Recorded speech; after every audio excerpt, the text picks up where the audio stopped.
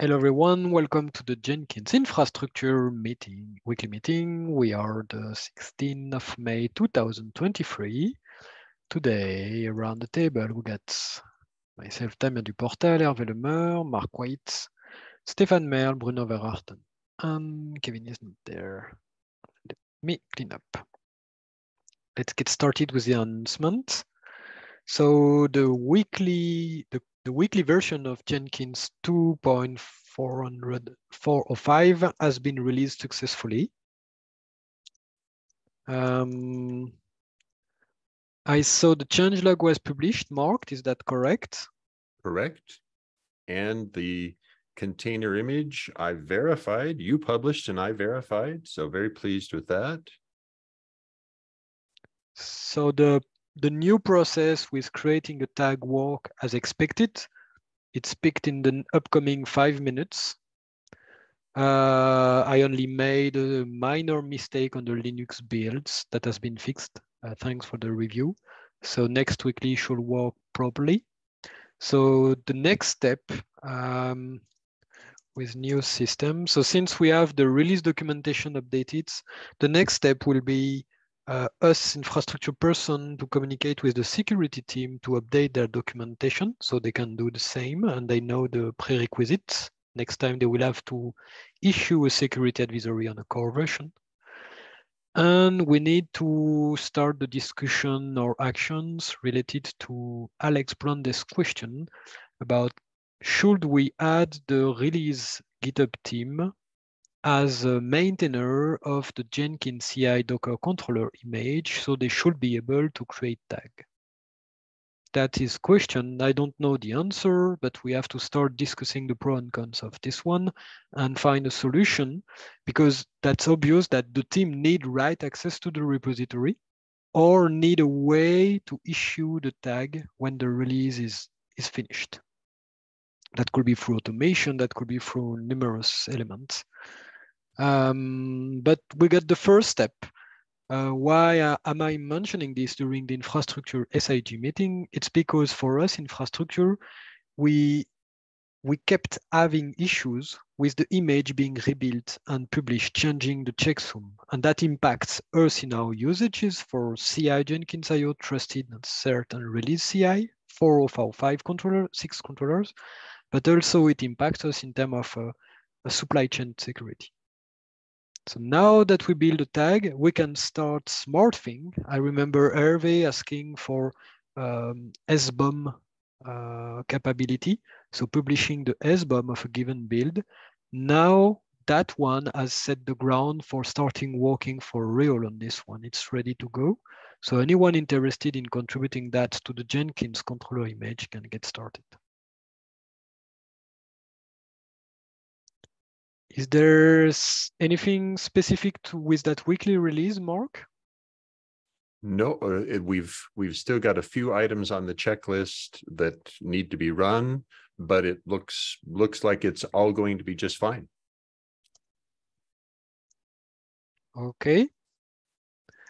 So that means we are ready to deploy that weekly core release to our systems for weekly CI Jenkins IO and Infra CI. Second announcement. Today we had a security advisory that went fine as usual. Advisory. It was plugins only.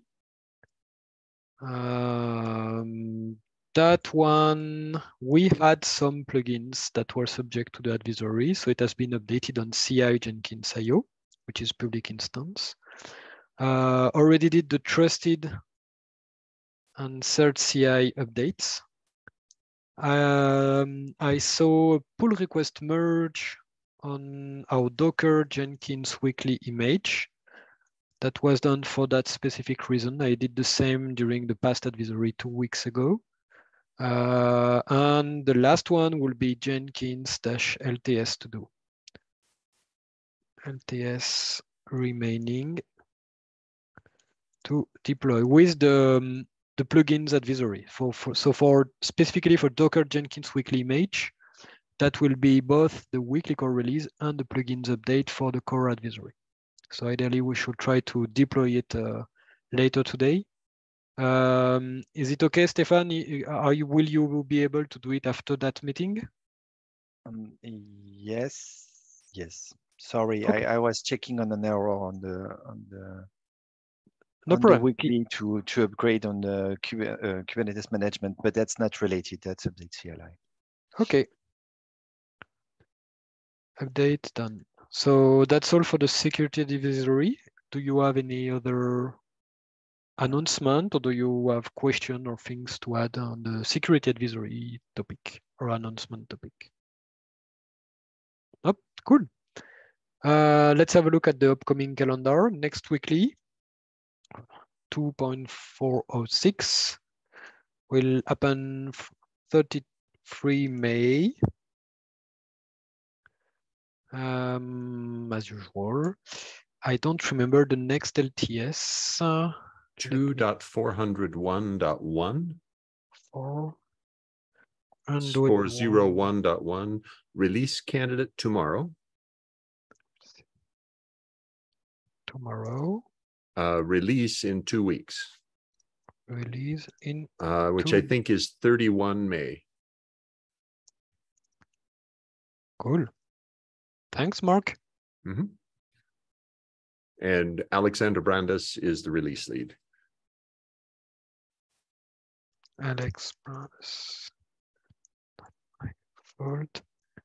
is release lead. Cool. Right. So okay, perfect. We had, so security advisory, we had one today, announced yesterday, plugins only. Next major events. Do you have conferences, events, major elements in the upcoming weeks? Not in May that I recall. Okay. We missed the one in Brussels that we received tickets from last year to this year, but they told us today, so it's too late for us, but they charge whatsoever.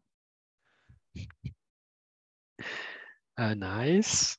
So then let's start with the work we were able to do during the past milestone. So we had those minor fix-ups on weekly Jenkins CI.io.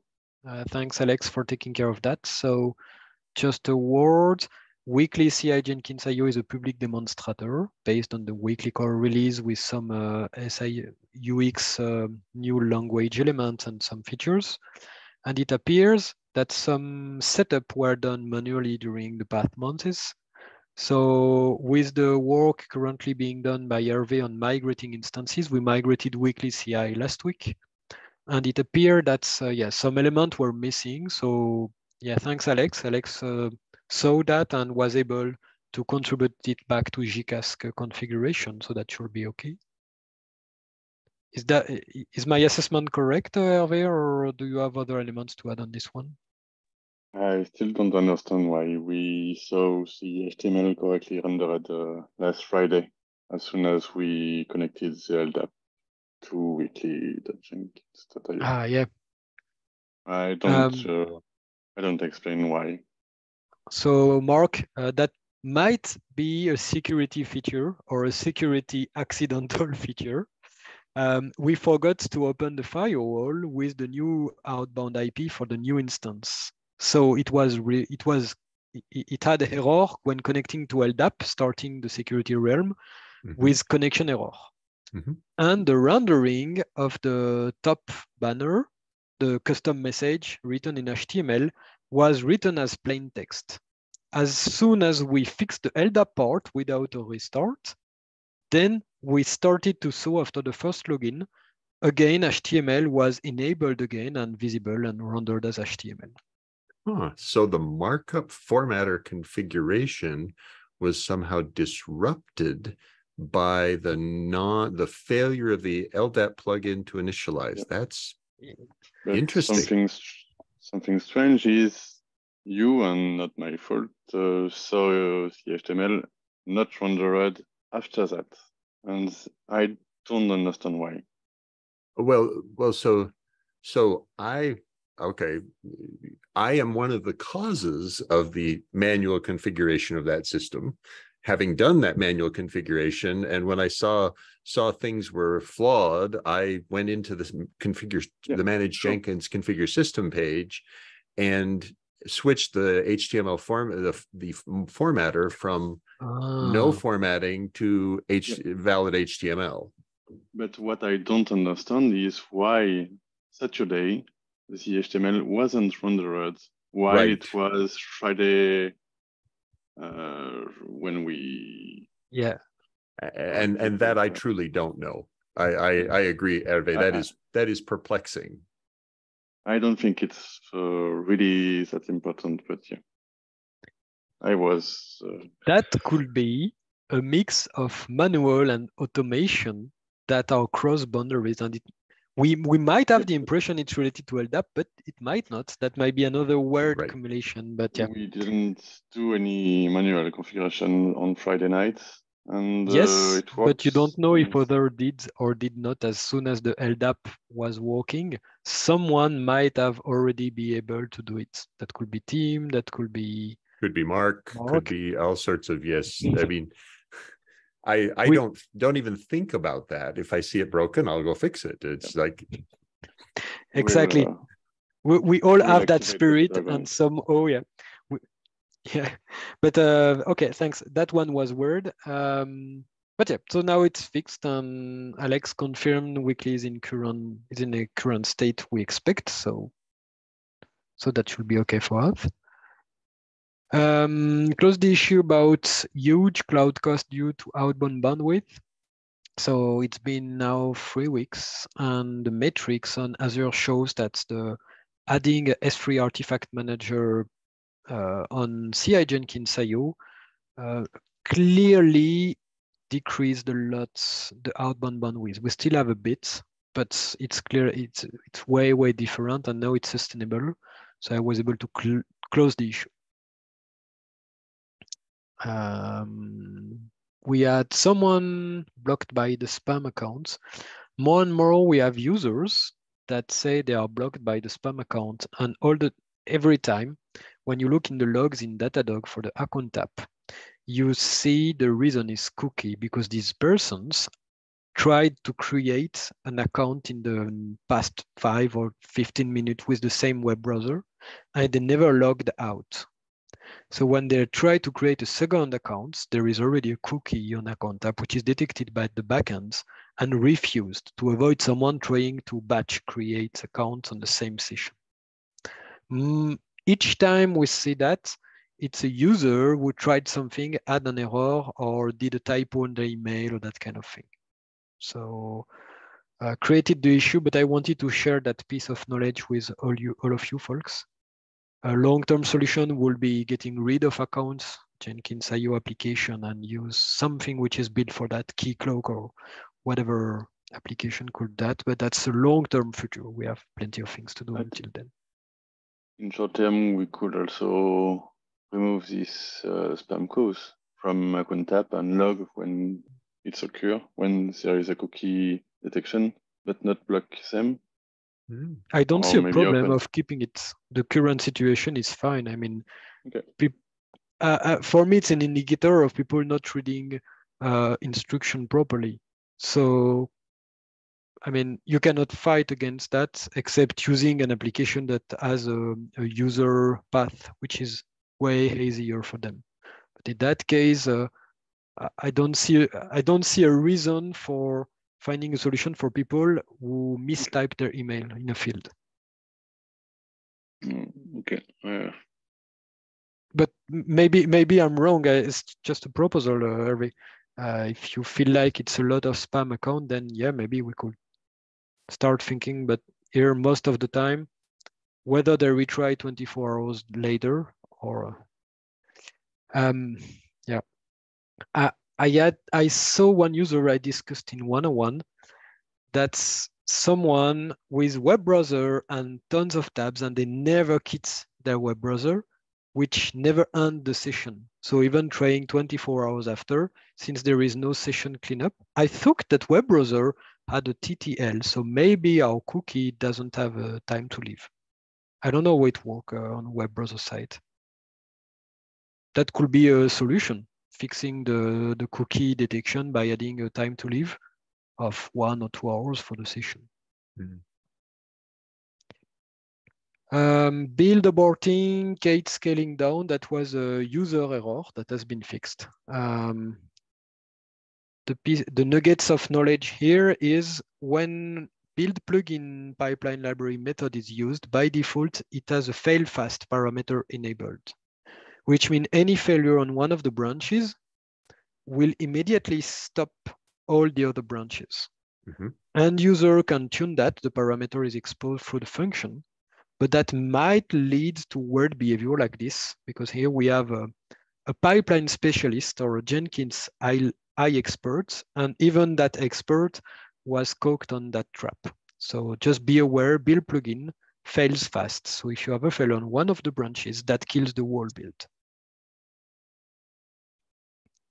That makes sense on infrastructure point of view, of course, because we don't want to consume too much machine time.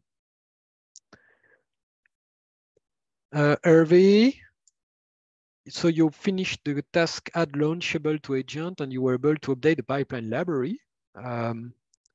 Is that correct? And are there other tasks or feedback about that topic? We have to open an issue on their repository to tell them I had issues when using nano server image, but nothing on our side. Okay, except cleaning. Okay, we have to avoid logging errors due to that, but yeah. Okay, cool. So does that mean that everything has been handed over to Basil explicitly, and Basil is confirmed that he's now doing whatever he does? Is that correct? I haven't seen confirmation in return, but yeah, I told him that it was ready on our side. Cool. Thanks. Account issue. So I'm passing it. Temporary name resolution failure on plugin bomb builds. So that one I took on me to close it because the work you did, folks, last week allowed to remove that error. I haven't seen that error anymore on bomb builds. We haven't fixed the root cause issue, but now it's not present anymore. It's okay. The root cause is the core DNS components, the local DNS server inside the CI K8s cluster on AWS, was either having too much issues or had temporary failure to resolve outside domain names. We were able to track that the Datadog agent on that cluster were absolutely, I don't know the English word, but they were sending a lot of requests to core DNS, and because our Datadog agent was trying all of our services as part of the Datadog probes. That's the historical system.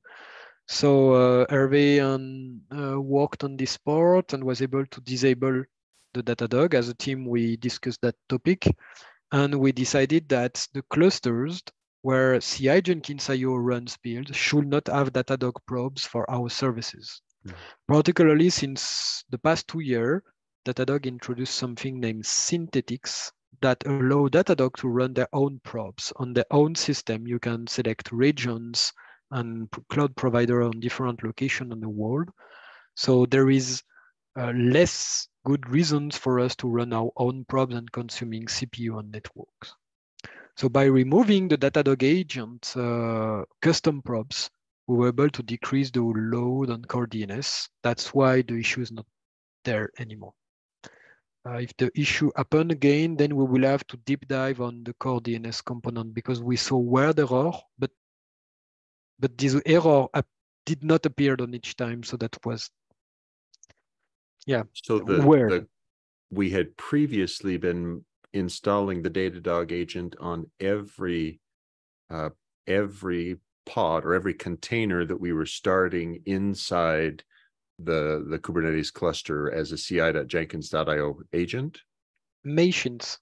on Datadog machines, agent, but only at the machine level, not at every exactly. container. Interesting. Exactly. Okay. And that was making enough, each machine, that set of all machines. So in the case of BOM, that could be 100 or more machines, right? It could be very large, but they were enough Exactly. to overwhelm the DNS. Interesting. Cool. Absolutely.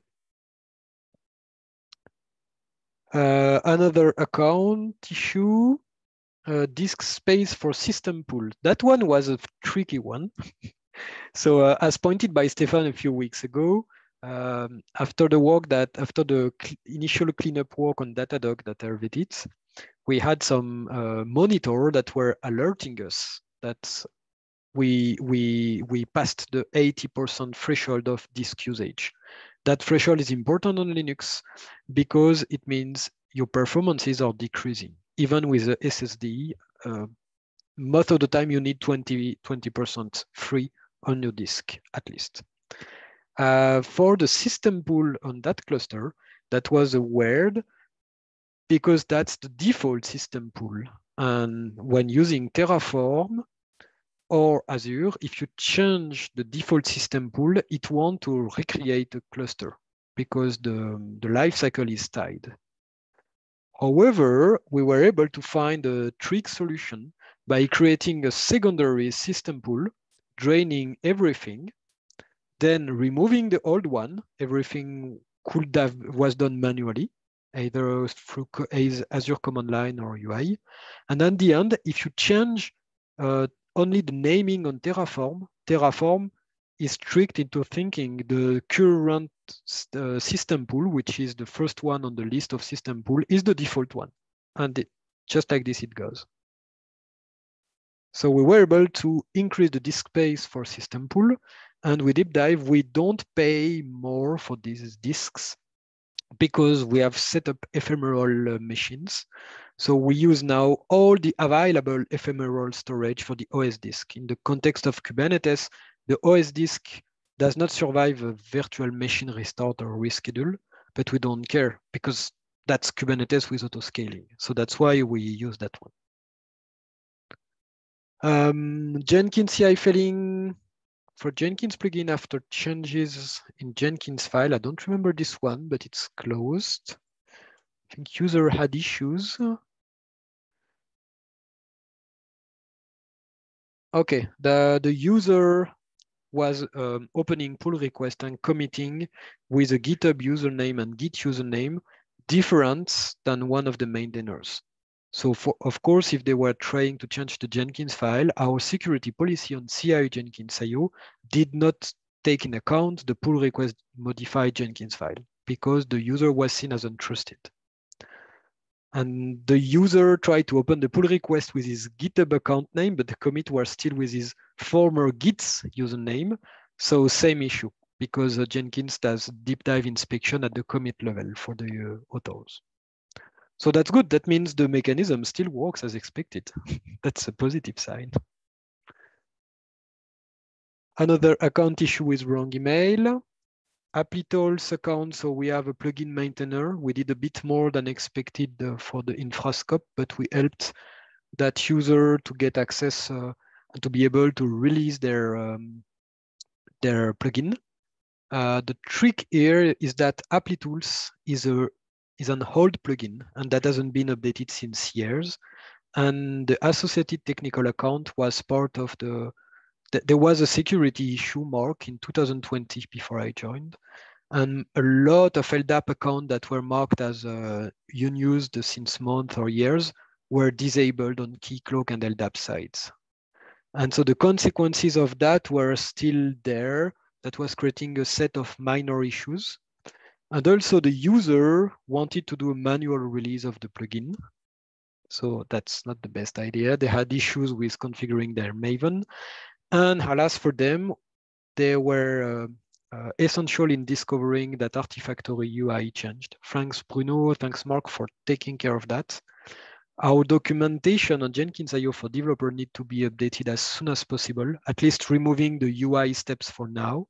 And we need to discuss with JFrog because you cannot get the Maven configuration settings file through the UI. You must use the curl command line. That's the takeaway. So Mark, we have to take appointment with JFrog to discuss that with them as already discussed together. Right. Because if we have that issue, I let that sink in.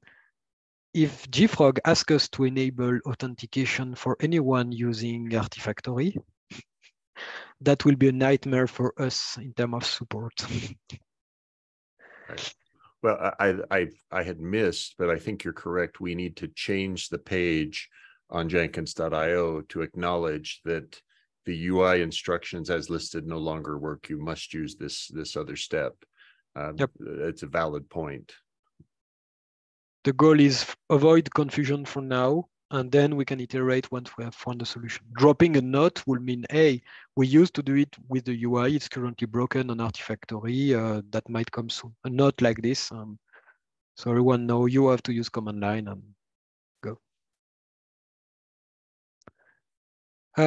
Thanks, survey. Looks like you didn't have any issue on migrating the bots application from system pool to Linux pool. Nothing to report on that one? No. Good. Okay. So the goal is to move our application workload on non-system pools because we want to have as less things as possible. We had issue with the credential for Artifactory Maven. I'm asking for a counter review on repository permission updater, the Jenkins file. I've opened a pull request a few months ago. There isn't a clear consensus, but my proposal is to do at least one retry when the job fails, because the job run every 4 or 6 hours. So if the job fails and no one notices and trigger a new one, that means we reach the automatic CD tokens for Artifactory. They reach their end of life during 1 to 3 hours, leading to that kind of issues. We have one some time to time. Most of the time it's okay, but my proposal is to do only one retry. Daniel did not really object it, but said it would be better to have this built in inside the RPU system, because most of the time it fails because GitHub being in holidays like last week. It's just I don't have the bandwidth and the knowledge to do it built in inside the RPU Java application. So right now I propose we had the retry with a comment in the Jenkins file for us avoiding that kind of support. If it fails 2 times in a row, then it means there is an issue and then it's monitoring parts. And if anyone is interested in contributing that natively inside the application, please do. Help us. And finally, that one was tricky. I thought that with Maven free, being able to specify a Maven repository for artifact that is local was forbidden or deprecated. It appears I was mistaken. So the whole time when we built and specified the ACP system, I did not even thought about that case, but it appears we have it. So Maven free, officially, you can specify a local file path URL to a local repository, and it's added in the list. And of course, it works like every other artifact repositories, meaning by default, it was proxied by ACP. So the user are at their build failing. So the idea was to define an ID, a technical ID. So thanks for the help, Hervé, on that part. We should now document this one. But if you need a local repository with files, you need to use the specific ID that is excluded from ACP under our system. Any question, points on that one? Okay. We had one issue closed as not planned. Someone asked for a password reset and then never answered back. Usually people mixing our infrastructure with their own Jenkins. That happened. Now, back to work in progress. Install and configure Datadog plugin on CI Jenkins.io. So just a note, we didn't discuss about this one last week. That appeared during the week, but that's a a really nice idea from Hervé because that will allow us to monitor a lot of things on CI Jenkins IO. We are not using Datadog on CI Jenkins IO for the specific Jenkins metrics. We used to have the Prometheus and plugin metrics. We need to check these plugins have been removed because we removed the Prometheus platform. And now we saw on Infra CI that the data in Datadog, when sent by the native plugin, are really useful and provide additional information for us in terms of observability of Jenkins. That could help on numerous topics, including the BOM slowness, the fact that we cannot have 300 BOM parallel steps at the same time, otherwise here Jenkins IO just dies for 1 hour, but other topics. So that's why we have added that as part of the milestone, because it's essential for us to observe that. Hervé, your turn. What's the status of that task? It's not working. Yeah. Okay. No. Fair. Well, the Datadog agent is running on the host while the controller is running inside the Docker container. So we had to network, find my a way, friend. yeah, to let them communicate. Controller, Datadog agent, network, connection.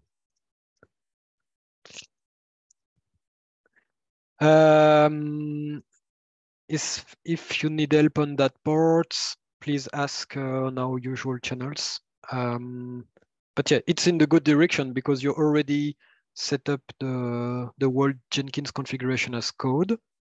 That's opt-in, only enable for CI. We don't enable it for trusted and cert, so that's really a lot of work and work. We don't want to send data from within the cert and trusted controllers, but we want for CI Jenkins IO. So that's nice work. Let's continue on this one. Is it okay for you to keep working on that on the upcoming milestone, Hervé? Yeah, sure. Cool. I might provide help and ideas, either on the network or socket part. Yes, that you did the hard work. It's only a matter of finding the right network path. So that's not a lot of config, and there is no blocker here from my point of view. So nice work, and let's continue. CI Jenkins IO use a new VM instance type. So the new virtual machine and its environment has been created earlier today.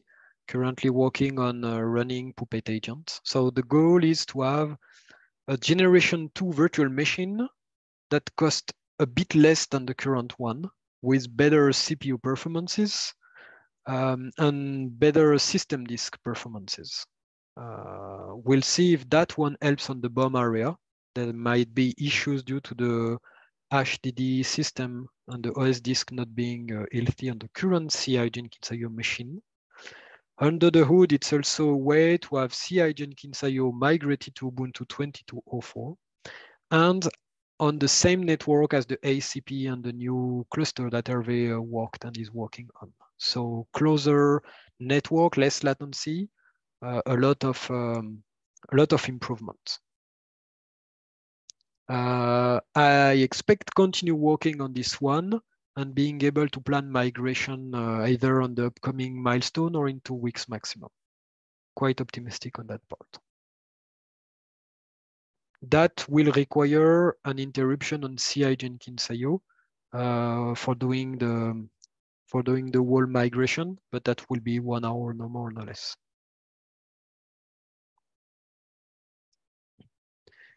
Stefan, you handed that task over to me for the upcoming milestone, but may I ask you to give me a status report because I haven't done a lot on that since the handover. So you are the most up-to-date person on trusted to Azure. You should be as well as I am because I did the handover, so I told you, but I will update everyone. We are at the point where we got the 3 VM, we got the networks with the subnet, we got the security rules between groups and opening for the ports. So everything should be ready to get the Puppet installation for the software.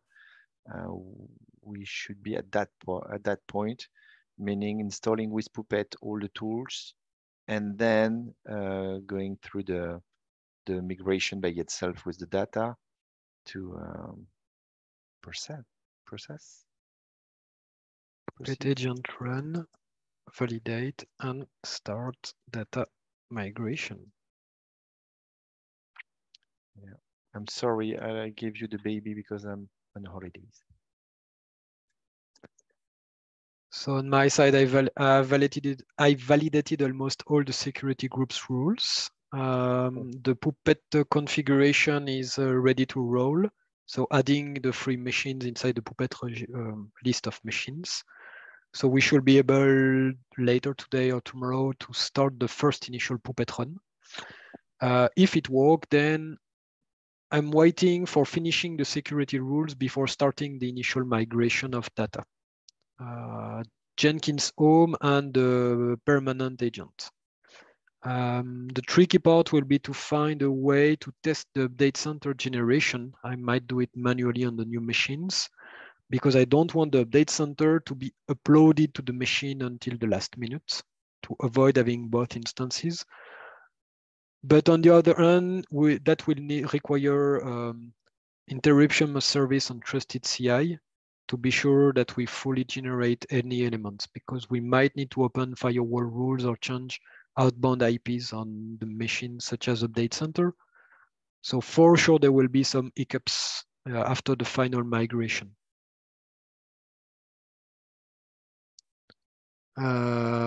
Because holidays, that one is prior like CI Jenkins IO. Thanks, Stefan, for the work and the updates. You're welcome. Thank you to take over. As you're billing excessive consumption on East-US, so these are the virtual machine agents, we changed the kind of instance and the setup. Thanks, Folk, for helping me and reviewing on that area.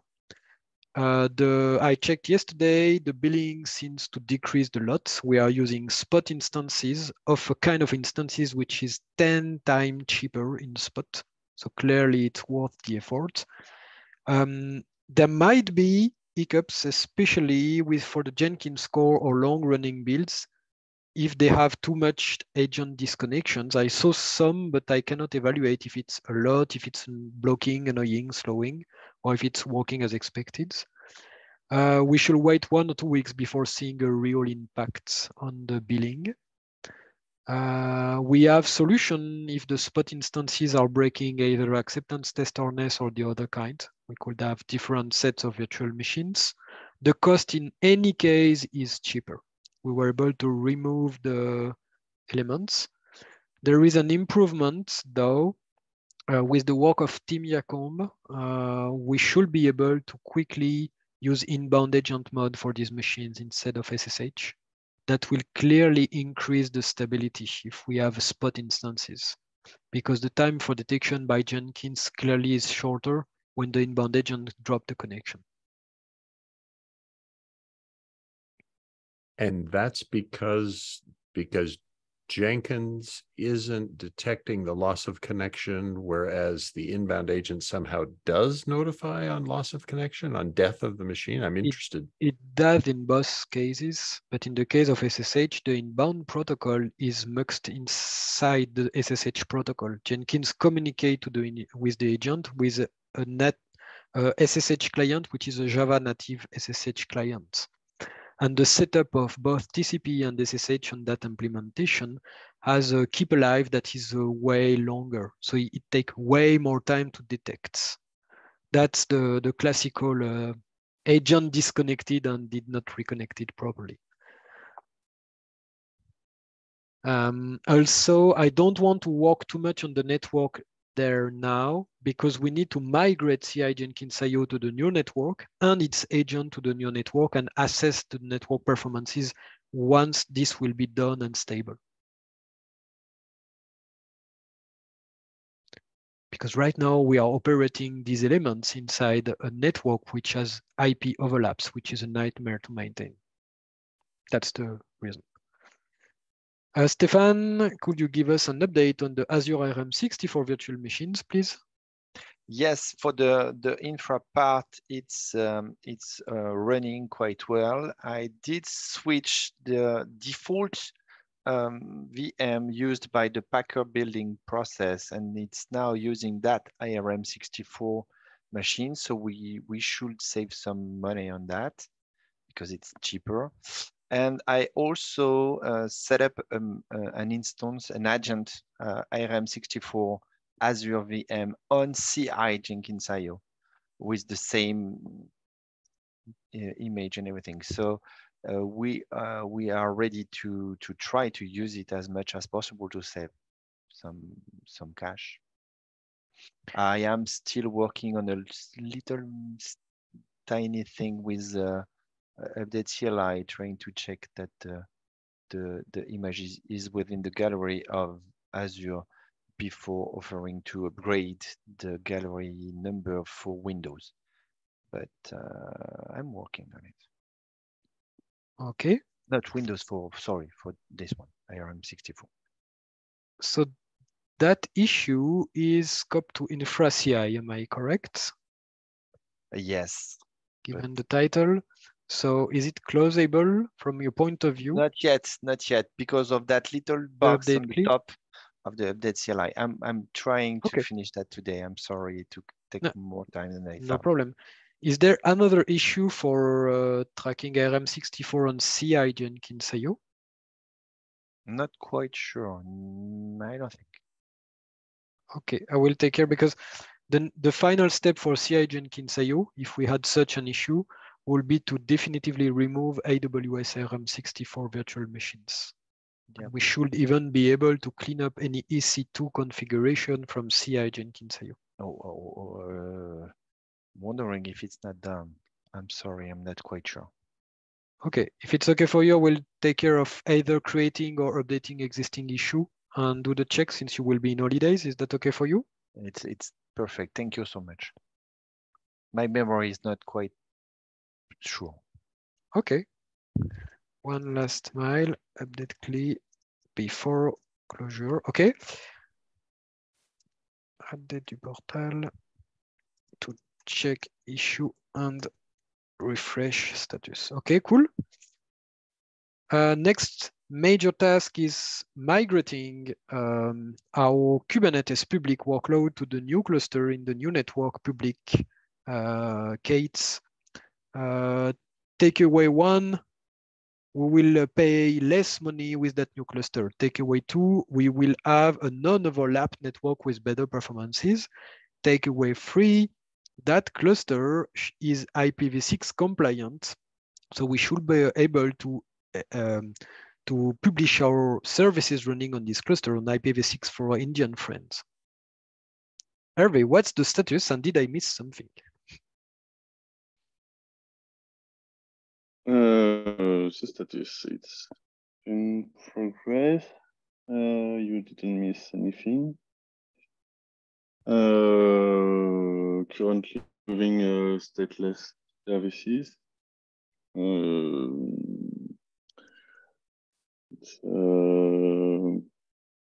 It's also a great way to remember how the services are running and what they need and the different dependencies, like Postgre database, etc.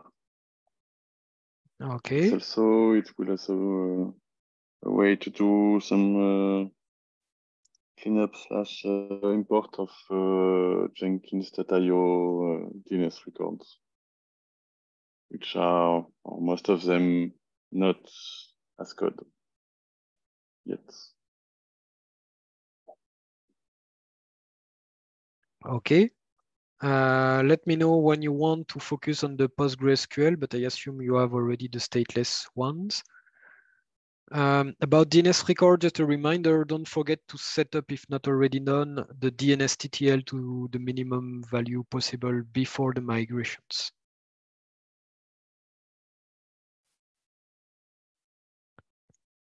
The goal is if we need a rollback, we don't want to wait 10 minutes for the rollback to be effective for everyone. Migration, ideally do it 24 hours before a DNS record change. Is that okay for you, Hervé? Yes. A word on the PostgreSQL. Right now we have the, let's say, free services that are using a PostgreSQL database. We tried a lot of things, but it appeared that we will need to create a new instance on the new network. And for instance migration for this free, we will have to stop the service, dump the database, import on the new service, start the service from the new cluster. That's what Stefan worked on with report Jenkins IO a few months ago when we migrated it from, and same for Keycloak, when we migrated them from AWS to Azure. So we will have a service stopped, but that's okay if we just do the announcement properly. We can start with Keycloak because the only person impacted by Keycloak will be us.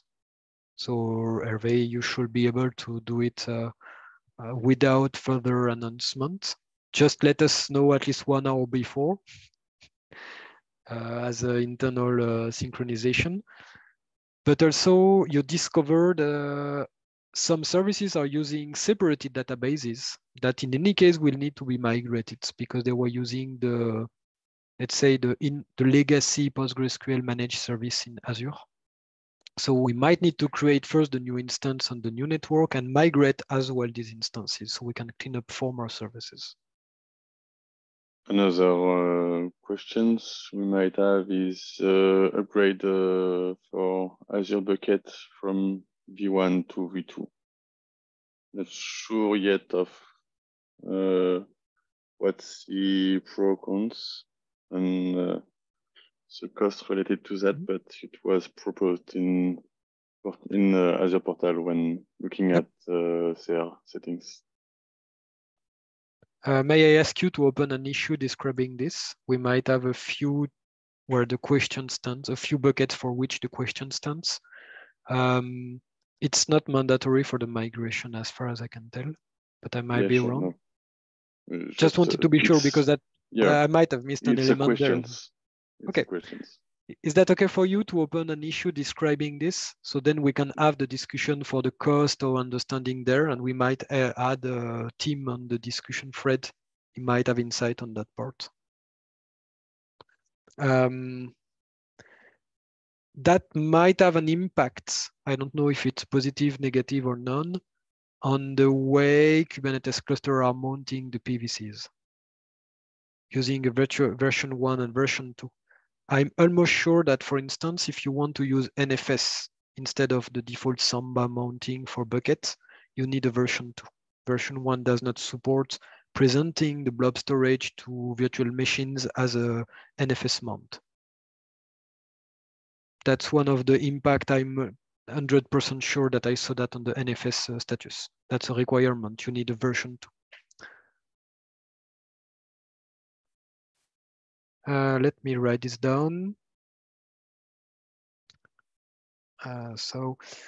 Version 2, version 1 for bucket storage should to be created. Good catch, thanks Hervé. Stefan, you opened an issue about the leftover disk to clean up on DigitalOcean, which name started by PVC-something. Yes, I just opened the issue, but I don't know what that PVC was used for. That could be something back from experiment from either Hervé or I for the ACP DOKS public cluster or someone, another one. I propose, Hervé, if you're okay, we should check during the upcoming days together.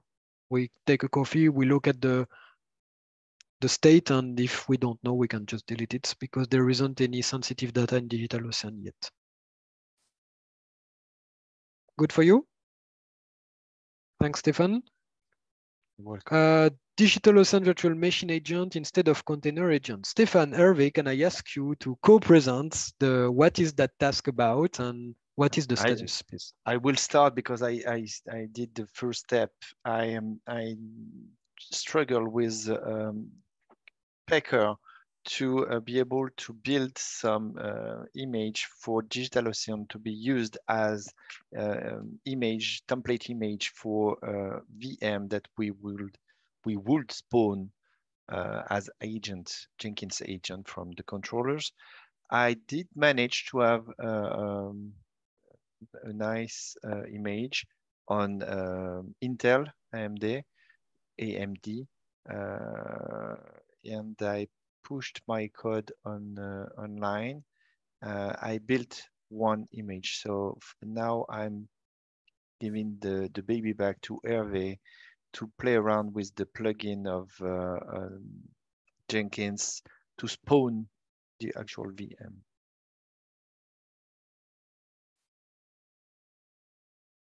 Anything to add?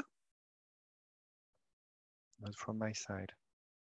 Okay, so as explained on the issue, the idea is to stop using Kubernetes agent on DigitalOcean because it cannot auto-scale to 0 and we cannot control at low level the outbound security groups. We cannot forbid SSH outbound, for instance.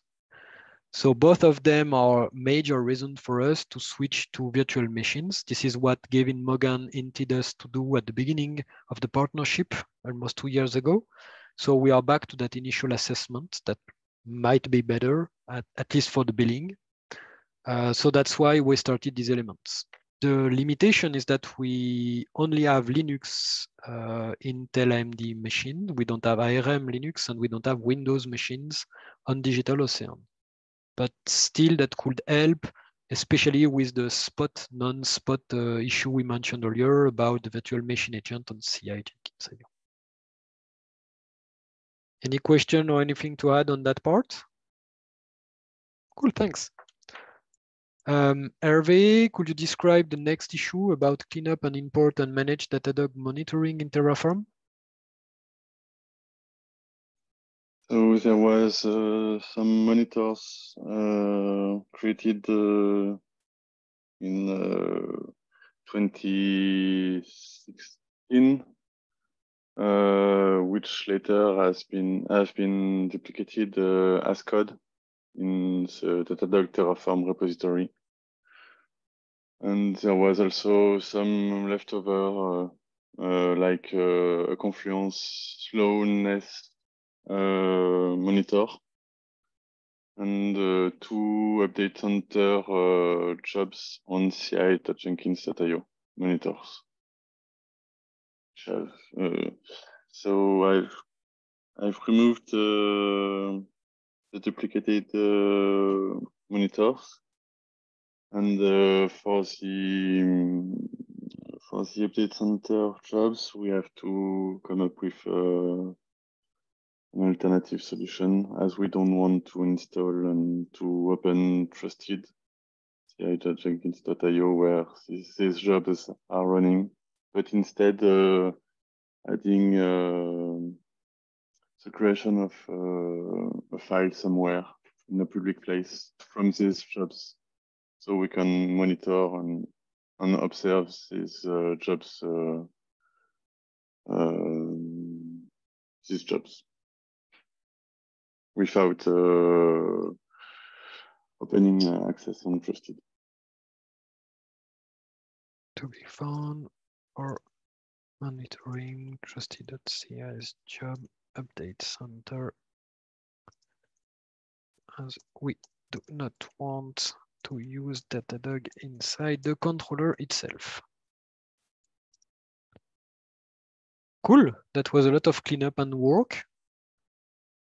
Thanks, There are Hervé. still some, some probes running from the Puppet, also declared on in the Puppet repository.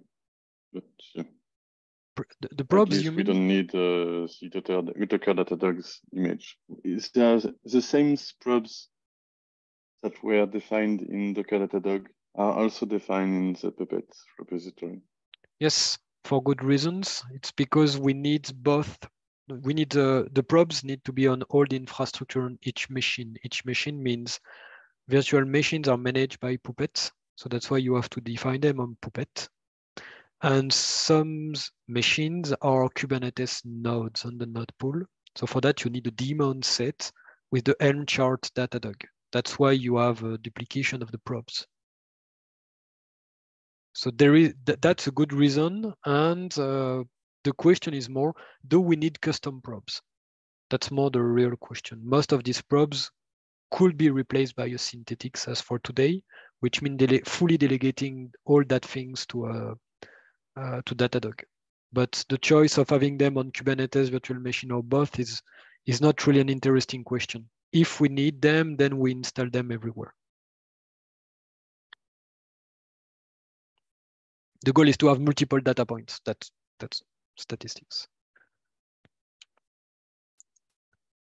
Thanks. Artifact caching proxy is unreliable. I haven't had time to I worked a bit on the inbound agent part. The goal is to move agent on a closer network of the ACP on Azure. That would solve the issue because DNS is now served and DigitalOcean is not used by the BOM anymore. So we should be able to leverage the limits of the ACP behavior. So the next step is checking again that issue once the agent will be on a closer network.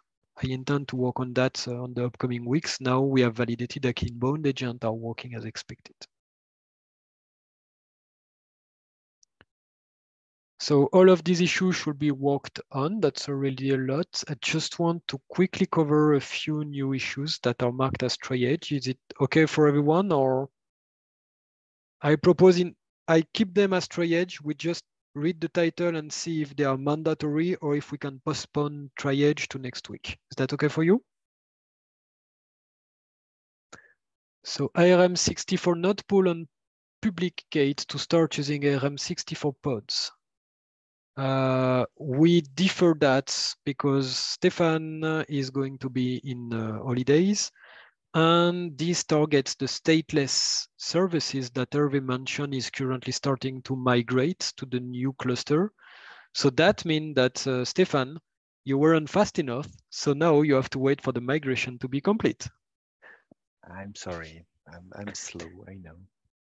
So I will postpone this one. I let it as triage. The goal is in any case, you can start creating the node pool, but you won't be able to migrate the services until the migration is fully finished for these services. Looks good for you?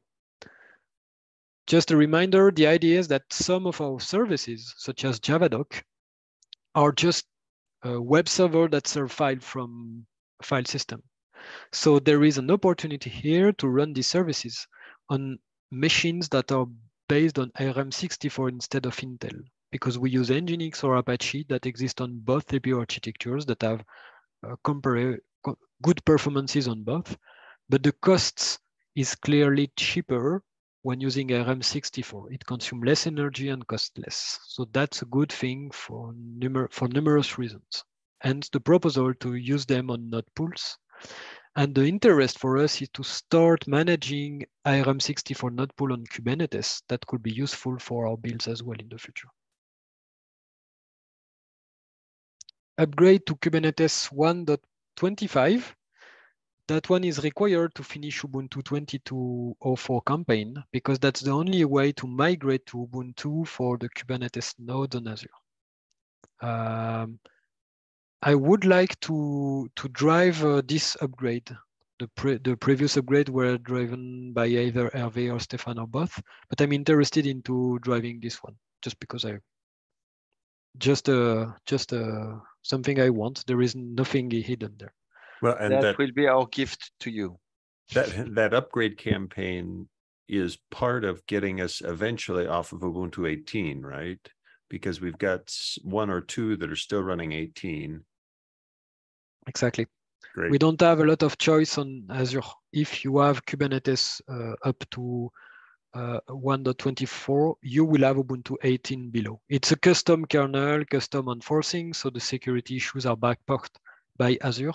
But still, I would prefer having Ubuntu 22, especially with the control groups behaviors. because the new Ubuntu features a new control group major version. So my proposal is to add this to the upcoming milestone. I want to start reading the changelog and sharing on that area and preparing the issue. Next one is missing adopt this plugin topic on maintainer. That one does not have any triage or milestone that has been opened for discussion by Adrien. It's already, yeah, so there is already a pull request from Daniel. Oh, cool. 1 year. Right. There's a blocking issue that has to be resolved before we could proceed with that. Daniel's got the approach. And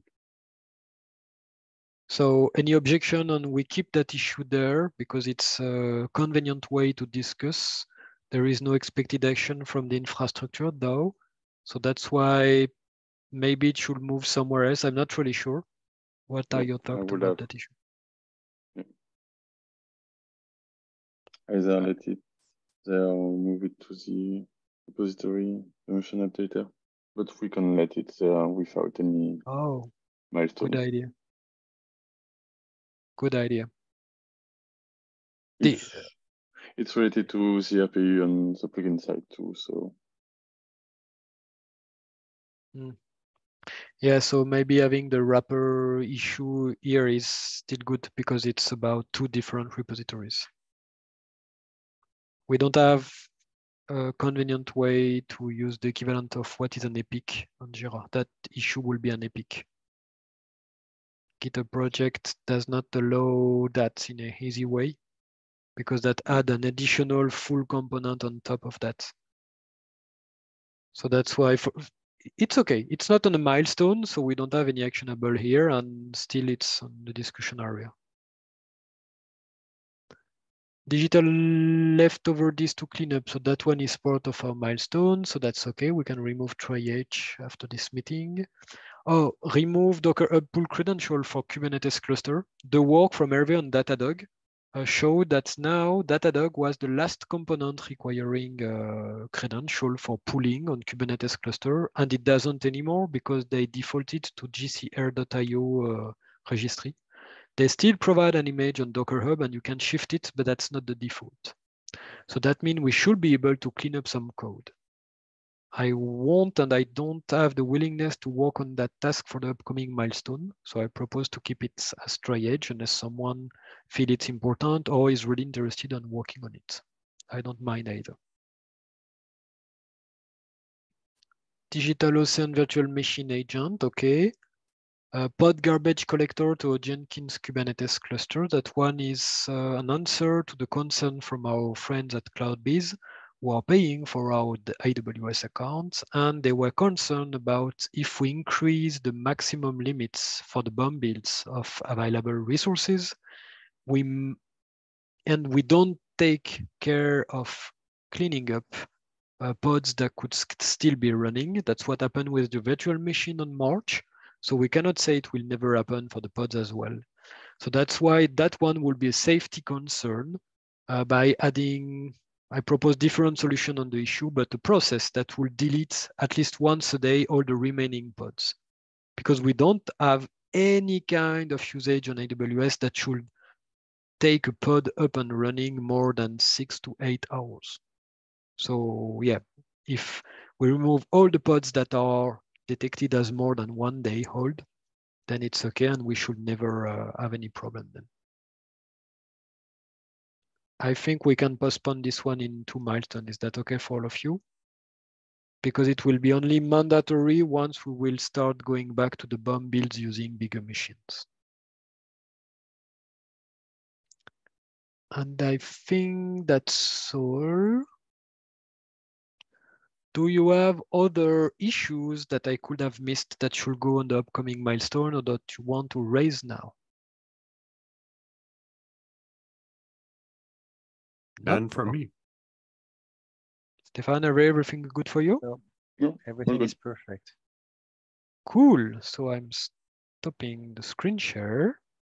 So I'm gonna stop the recording. See you next week for people watching us.